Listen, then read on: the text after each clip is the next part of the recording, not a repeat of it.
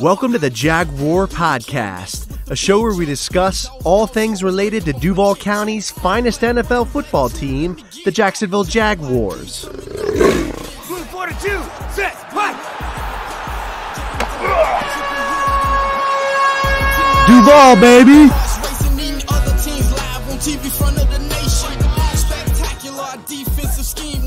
Hey, everybody, it's Andrew, and welcome to episode 53 of the Jaguar Podcast.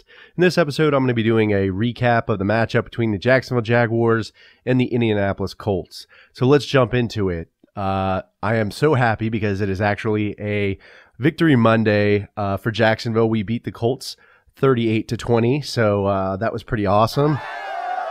And this win is really kind of bittersweet for me because it might be possible that Doug Marrone, head coach Doug Marrone, he will not possibly be with us next season, depending on, the decision by Shad Khan. And also, Yannick Ngakoue, our defensive end, he may not be back with us next season. That is just a total shit show. That situation is just really unfortunate. He played a great game, a lot of great effort coming out from him in this game. He had a nice strip sack. They need to pay this guy. It's just, the bottom line. There's no other, no two ways about it. This guy is just a great asset to our team. And we really screwed the pooch, in the beginning of the season, when we were, not taking care of him and he held out before training camp. And then we went and we paid Miles Jack, who's done nothing this season. He's been terrible. And, it's just we're really in a pickle right now with that situation. I'll go more into it, though, in my next episode about Yannick Ngakoue. But, yeah, this game was nice. Nice to have a win and close out the season, with a W. We go 6-10, so kind of a roller coaster of a season, but, we were able to end it on a positive note. A lot of great plays in this game. Our defense kind of looked a little suspect in the beginning of the first half. We gave up some big plays in the air.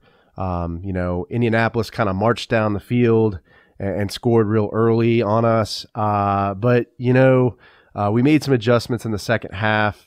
We're able to get some pressure on Jacoby Brissett. And, we had a couple of nice sacks on him and a couple of fumbles. I think Calais Campbell recovered one and ran one in for a touchdown, so that was pretty awesome. And, the defense really stepped it up. Taven Bryan played a lot better in this game, was getting pressure on the quarterback, just was playing just better, overall run defense this game. Not getting blown off the ball, so that was nice. Our offense played really well too. I mean, Gardner Minshew threw some nice, passes to our wide receivers, Chris Conley, Keelan Cole. He also had a great game. Minshew just threw this really nice pass to Keelan Cole in the first half. I mean, it was like a 40-yard bomb, and was right on the money to Keelan Cole, and Keelan Cole caught it, so that was nice as well. But it was really great to see that Gardner is really improving his deep ball. So he is improving as the season goes on, and that's been really nice to see. He did have one interception that was just bad. I mean, it was just I don't know what he was thinking. I think he was trying to force a play and then just tried to throw the ball to Rock Armstead, but the Indianapolis defender intercepted it. But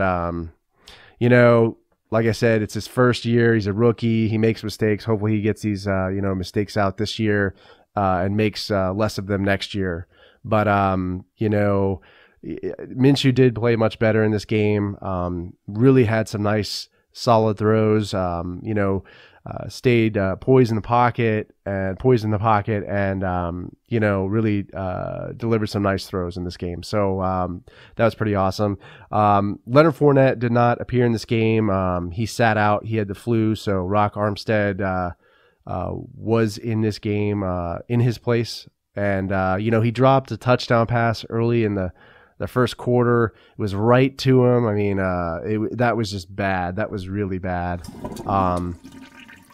But, he made up for it later. I believe he caught a touchdown pass in the second half, and was able to run it in there for a touchdown. So that was nice. He kind of made up for it. The defense didn't play very good, against the run. I think they gave up about 120 plus yards on the ground. That's not good. But they made some adjustments in the second half and played much better. Again, Taven Bryan played a lot better. Avery Jones played pretty well. I think he had a half sack, so that was pretty nice. But yeah, definitely a lot of improvements in this game. Gardner Minshew really being the standout in this game. And, Keelan Cole, he just had a great performance in this game as well. He's really stepped it up this season. Just hoping that he can, reduce the amount of turnovers, the fumbles, because that killed us last season. But yeah, this was a nice way to close out the season. Let's jump into the box score here real quick. In the air, passing, quarterback Gardner Minshew, 27 for 39, 295 yards, 3 touchdowns and 1 interception. Unfortunately, as I mentioned, it was really bad, but, he's a rookie. He makes mistakes, and, life goes on. On the ground rushing, Rock Armstead, 10 carries for 33 yards, 3.3 yards per carry. Didn't see much from him on the ground. We also had Devin Ozigbo, 4 carries, 27 yards, 3 yards per carry. And then Gardner Minshew had a couple scrambles, 5 carries for 7 yards. So, we didn't run the ball again too much. That's, I guess, the John DeFilippo play calling. I don't know if he's going to be back next season. I wouldn't be been out of shape if he wasn't. Because I just think the scheme has not worked too well for us. We need to utilize Leonard Fournette more in this offensive scheme. So I just feel like he's not being utilized on the ground, and we're not able to take some of the pressure off Gardner Minshew. So we need to change that, and hopefully we make a change at offensive coordinator, but we'll see what happens. In the air, wide receiver D.D. Westbrook, 7 receptions, 72 yards, 1 touchdown.